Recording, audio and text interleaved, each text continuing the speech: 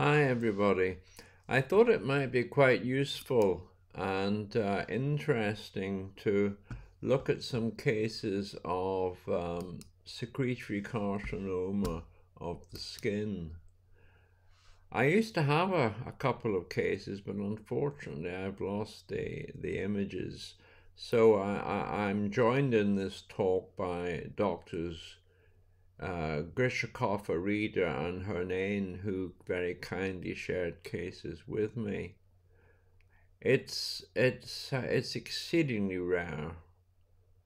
I think 25, 26 cases have been documented, and that's about it.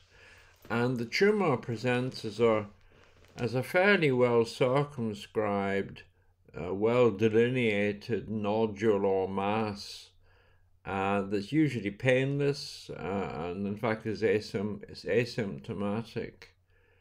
Now in the literature, most cases have arisen in the axilla and the head and neck, but there are documented case reports occurring elsewhere, and as you can see from the image on the right, which is courtesy of Louis Requena and Omar Sangueza, you may even see it on the sole of the foot. It was thought until fairly recently that it was basically a benign, or if you like, low grade carcinoma, but there has been a single case report of a fairly typical example where the patient developed lymph node and lung metastases.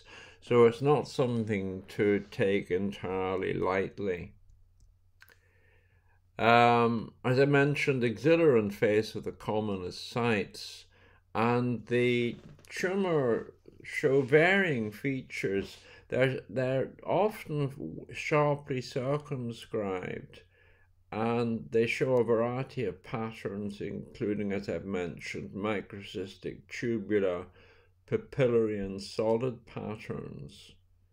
And the diagnostic features, the cytoplasm is very, very bubbly. It's eosinophilic, and the material shows striking diastase PAS positivity in the luminal content. Now, I do think it's important to stress that although one sees it in the skin, one needs to be careful that one's not mistaking a breast or salivary gland primary presenting in the skin, because that's a whole different world. So it's really a diagnosis of exclusion. And similar to breast tumors, the majority of cutaneous secretory carcinomas show the T1215 fusion gene, and that's present in 75% of cases. So there are some useful immunohistochemistry markers if you have any doubt about the diagnosis. As I mentioned, the first thing is to make sure it's not arising in the axilla, for example. It's not arising in the axillary tail. So you must be absolutely sure it is arising in an apocrine gland at that site. The tumors express, as you'd expect, CK7, mammoglobin, globin rather, S100, SOX10, STAT5A, and so on. And are often, but not invariably, they're labeled with P63 and calponin. And those patients who show the translocation, the tumor cells are NTRK3 positive. And on the right, there's a nice example showing focal mammoglobin 1 labeling. I got this table, which is quite useful. It's not totally up to date, but it's nearly up to date. In 2017, doctors Moore and Kuda presented some cases, And one can see that with respect to the ETV6 rearrangement, most tumors are positive, and this works out at about 75%. And at that time, 2017, in cases where there was reasonable follow-up, there was no evidence of recurrence or systemic spread. But as I mentioned, we now have a case with metastatic disease. So this is one that Viktor Grishakov from Moscow City Oncology Hospital shared with us.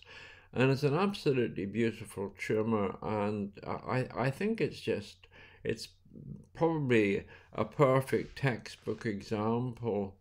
You can see it occupying the dermis is a very distinct round.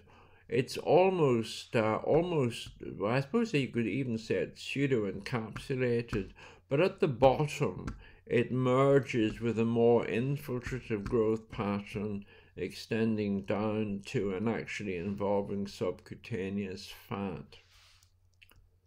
And there's a close-up view there to show the magnificent granular material lying within the lumina of all of these lumina. In some places you can make out clearly that it's a ductal structure, and that's a very diagnostic picture. And there's a close-up view. I think this is one of the most beautiful tumors one actually encounters. It's just really, really gorgeous. There's another view there.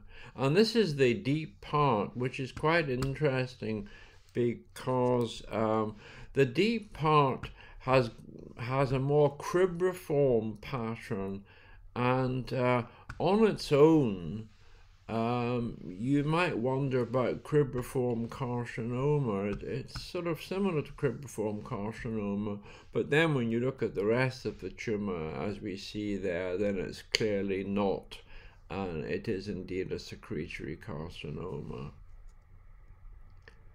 And at very high power, one can see in this case, in the cribriform part, there's a well-defined myoepithelial cell layer.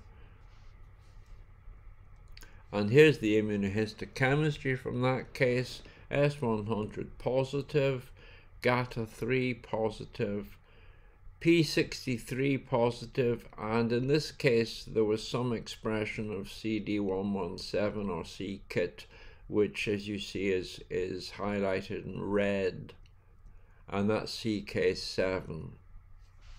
Now, Dr. Muammar Arida shared this case with me, and it's just another beautiful textbook secretory carcinoma, which arose on the forehead.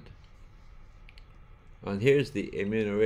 Isn't that really pretty? CEA and EMA, CK7, and perfect P63, showing you the myoepithelial layer. And this is one that Arida Hernane shared with us. And this was one that arose in the axilla, and this is the site where you have to make sure in particular that you're not dealing with a breast tumor or a tumor arising in the axillary tail of the breast. And I interpreted that area there where the arrow was as probably an in situ component, which would mean that this would be convincingly arising in the apocrine gland rather than the breast, but elsewhere it showed very typical features. And then lastly, differential diagnosis. It's worth noting that metastatic thyroid carcinoma can look a bit similar on occasion, so you might want to consider that in the differential diagnosis. People mention adenoid cystic, but I don't think that's really much of a differential diagnosis. We did see that field where cribriform carcinoma could be a differential, and sometimes apocrine carcinoma are, a really good going malignant malignant apocrine tumor may show secretions overlapping, if you like, with secretory carcinoma. But by and large, I think if you've seen one, you'll recognize it very easily. So I hope that's been of some interest to you, and please make comments or ask any questions that you might like to. Thank you very much.